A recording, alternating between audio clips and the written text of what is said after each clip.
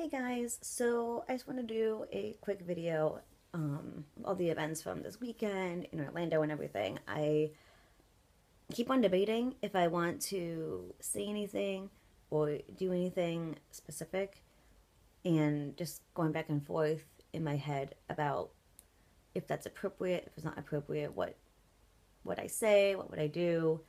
Um,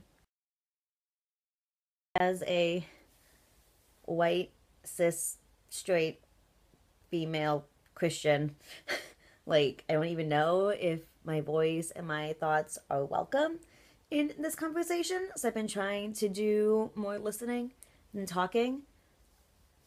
And, I've gone back and forth, like, if I should maybe have a message for, like, the Christians and talk about how we should be reacting as a faith. But I was kind of just thinking about it this morning, and I think I just want you guys to know that I'm here for you.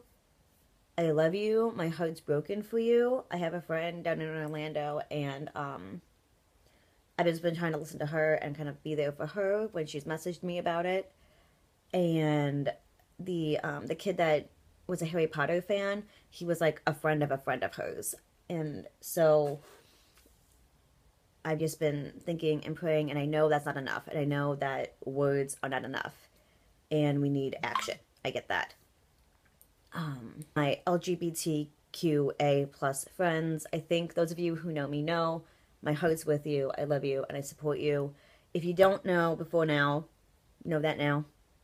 If you don't know me, I hope you get from this that I am with you. I support you. I love you. God loves you. And I'm not the perfect advocate. I'm still learning, as I don't do things right all the time, but I'm trying and I'm learning. And so, yeah, I guess that's all I really have to say. Is that just remember, love trumps evil every time. And yeah, I love you.